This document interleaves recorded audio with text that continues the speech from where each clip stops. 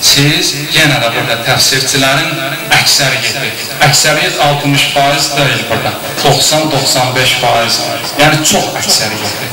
Tam əksəriyyəti bildirirlər ki, sizdən murad bu ayədə, Əhl-i Beytdən murad bu ayədə 5 nəfər.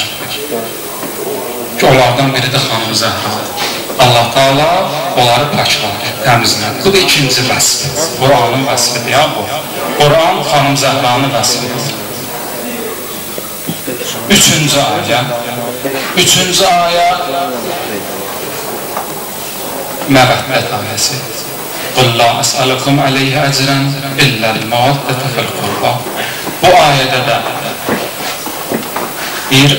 ya Peyğəmbər deyilər ki, onlar elə bilərlər, biz onlardan nəsə istəyirik bu təbliğatın, bu təbliğin, bu dəvətin müqabilində. Deyilən onlara biz müqabilində, bu risalətin müqabilində, bu təbliğin müqabilində səndən heç nə istəmirik. Yalnız bir şey, o bir şey nədir? Məvaddətə fil-qurba. Qurbaya, yaxınlara məhəbbət eləmək. Qurba kimdir? Qurba yenə də təfsirçilərin tam əksəriyyəti ilə bildirilir ki, onlar Əhl-i Beyt əleyhissalamdır. Ki, başqa bir ayədə ki, buyurur, bu ətizəl qurba haqqahu, verginə yaxınlara və haqqını ədək məsələsində bu məsələ var idi bu ayə. Orada da Allah Teala qurba sözünü deməklə Xanım Zəhraya işarə edilir. Ki, sən təsəvvür elə, risalət müqabilində məhəbbət istəyir Əhl-i Beytə. Bu Əhl-i Beytin və Əhl-i Beytin içində olan Xanım Zəhranın böylüyünə dəlil olmaz. Sözsüz, şübhəsiz ki, olar. O da bir ayə. Belə ayələr bir neçə dənədə getirmək olar. Ən əsaslarını biz getirdik ki, Xanım Zəhranı Quran bu cür tanıtır. Rəvayətlərə gəlincə, rəvayətlərdə də yoldaşımız, dostumuz bayaqdan o çıxışlar arası rəvayətlərdən deyir, odur ki, biz daha demirik. Amma bircə bunu deyirik ki, Əllamə Əmini Əl-Qədir kitabında deyir ki, hələ şiə alimləri qalsın bir tərəfə, onlarda say hədsiz, hüdudsuz deyil. Əhl-i Təsənnün alimlərinin də kitablarında hətta o bir mündəricat da verib orada ki, nə qədər alimlər, Əhl-i Təsənnün alimləri öz kitablarında, həmçinin o 6 dana səhih kitab ki, onların nəzərində hədis kitabları da onların da hamısında Əhl-i Beytin məthinə, tərifinə, onların o layiqli yerlərinin vəsfinə hədislər nəql olunub. Peyğəmbər əleyhissalamdan və başqa məsumların dilindən. Demək, rəvayətlərdə də sözsüz şübhəsiz xanımın vəsfi barədə çoxlu hədislərimiz var. Bu da ki. Üçüncüsü, çünki biz Xanım Zəhranı yalnız tanıya bilərik, Quran vasitəsilə və rəvayət onları dedik. Bir də çox maraqlıdır ki, biz özümüz nəsə desək, Xanım Zəhra barəsində bəlkə də o qədər təəssübkeşlik başa düşülər, başqa bir şey başa düşülər. Amma başqaları, xristiyanlar, başqa dində olanlar Xanım Zəhra üçün vəsf deyirlər. Onlardan biri ki, mən elə birbaşa onu oxumaq istirdim sizin üçün. Süleyman Kətanlı bir kitab yazmış Xanım Zəhra, xristiyandır bu adam, bu alim. Bir kitab yazıb Xanım Zəhra salamullah aleyha üçün, o kitabdan bir abzasını sizə təqdim edirik. Görün, xristiyan Xanım Zəhranı necə tanıtdırır. Fatimə, ey Müstəfanın qızı, ey yer üzünü çiyinlərin üzərində qaldıran ən parlaq sima. Sən yer üzündə 2 dəfə təbəssüm etdin. Bir dəfə atan sənə Allaha qovuşacağının müjdəsini verdiyi zaman, ikinci dəfə isə son dəqiqələrini yaşayarkən. Bunu xristiyan deyir. Sən həmişə məhəbbətlə yaşadın, paklıq və ismətlə ömür sürdün. Görürsünüz, yəni bu adamın əqidəsinə bax, onun dediyi sözlərə bax ki, Xanım Zəhra barəsində nə gözəl sözlərdir. Bu çox qısa, yəni o kitabı oxumaq lazımdır. Bu onun qısa bir misalı idi. Ya məsələn, bir fransız tədqiqatçısının, o da xristiyandır, onun Xanım Zəhra barədə dediyi bir neçə kəlməni. Deyir, İbrahimin təkrar söylediyi dualar, İbrahim Peyğəmbərin. Fatimə salamun aleyha və ondan dünyaya gələcək 12 nurundan xəbər verir. İbrahim əleyhissalamın dualarında o məsumların adları çəkilir. Ardıcan buyurur həmin o fransız tədqiqatçı, Musaya nazil olmuş Tevrat Peyğəmbəri Fatimədən, yəni Peyğəmbərin qızı Fatimədən İsmail və İshaqa bənzər 2 oğlundan xəbər verir. Bu da ki, ardıcan buyurur, İsa'ya nazil olmuş İncil də Peyğəmbərin gəlişindən və onun bərəkət sahibi olan qızı Fatimədən həmçinin 2 oğlunun dünyaya gələcəyindən xəbər verir. Bu da xristiyanların Xanım Zəhra salamullah aleyha barəsində dediyi o çoxlu, yəni yazılan kitablardan bir neçə sətr idi ki, xidmətinizə ərz edilir. Və Xanım Zəhranın, yəni o tərtibə salsaq əgər birdən mövlud mərasimlərini, ümumiyyətlə indi anma mərasimlərini bu cür başlamaq lazımdır. Birinci, onu tanımaqdan, necə ki, ayələrlə, rivayətlərlə dedik onları. Birinci, onu tanımaq lazımdır Xanım Zəhranı. İkincisi, ona ehtiram saxlamaq lazımdır, ehtiram bəsləmək lazımdır. Hörmət özə necə lazımdır? Misal çəkirəm, məsələn, risalələrdə, tozil məsaillərdə adi bir misal. Görürsən, bir məsələ var. Deyir ki, Xanım Zəhra ilə düşmənçilik eləyən nədir? Kafirdir. Kafir nədir?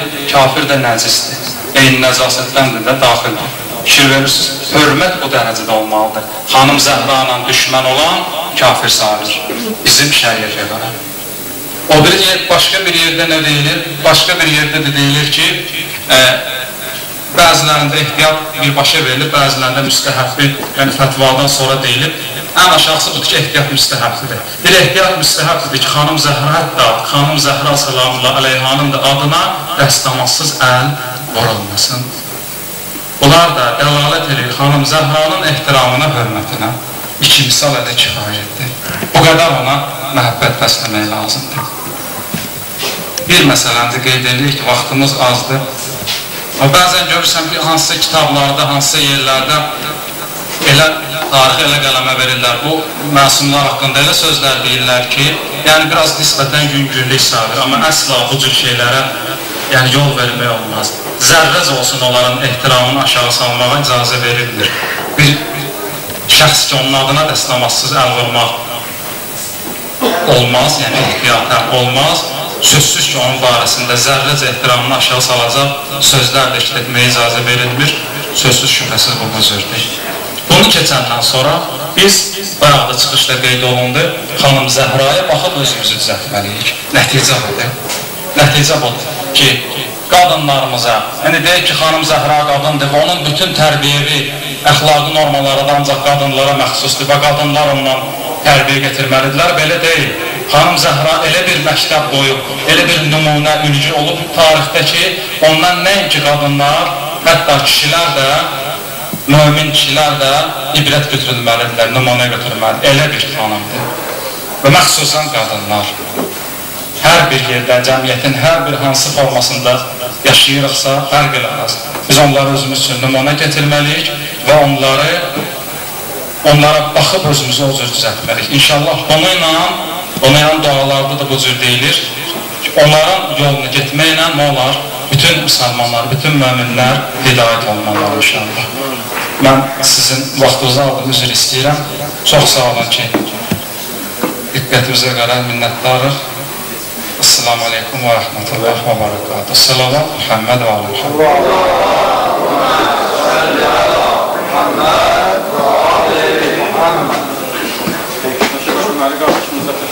Göndəyirik, çox sağ olsun. Növbəti qrupu dəvət etmək istəyirəm. Bu, Rəhmə xanım İlahi Mahnılar qrupudur. Buyursunlar,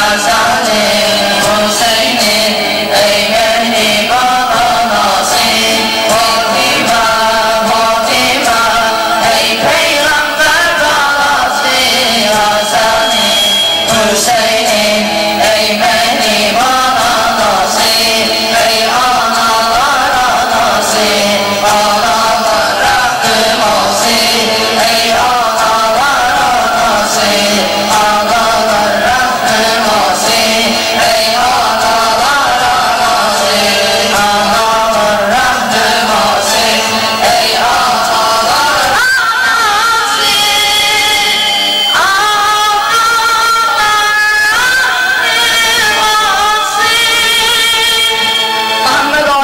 salavat.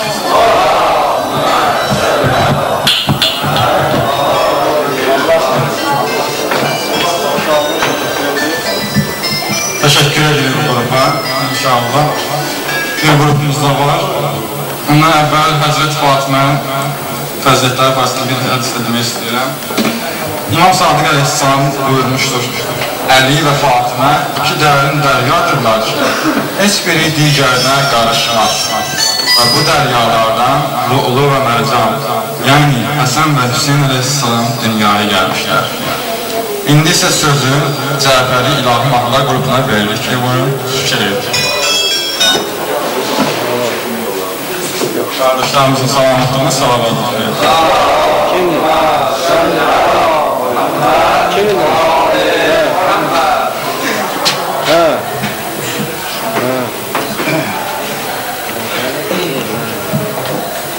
Bismillahirrahmanirrahim. Selamun aleyküm. İnşallah bütün kardeşleri salamlayırıq. Bu gün münasibətiyle inşallah canı qəlbdən bütün dinlər kardeşleri təbrik edirik. İnşallah bu bayram münasibətiyle bayramımız mübarək olsun deyirik inşallah. Muhammed ve Ali Muhammedin gül zamanına ucalı salavat zikredir.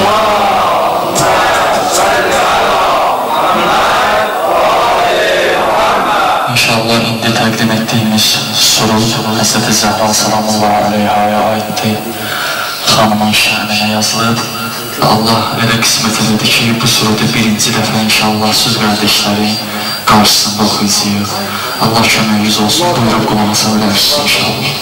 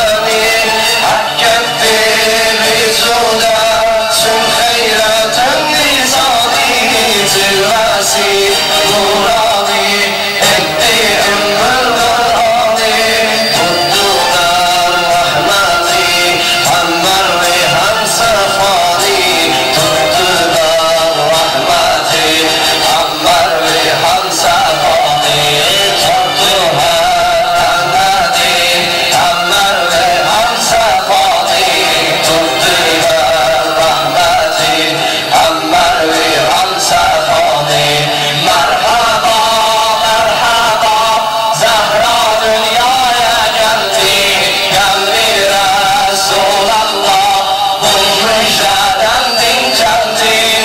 Mərhaba, mərhaba, Zəhra dünyaya gəldin. Qəlbi Rəsulallah, bu müjdədən dincəldin. Yevnəl Həsən bəşarət, oldu rozi viladət, oldu rozi viladət. Yevnəl Həsən bəşarət, oldu rozi viladət, oldu rozi viladət, oldu rozi viladət.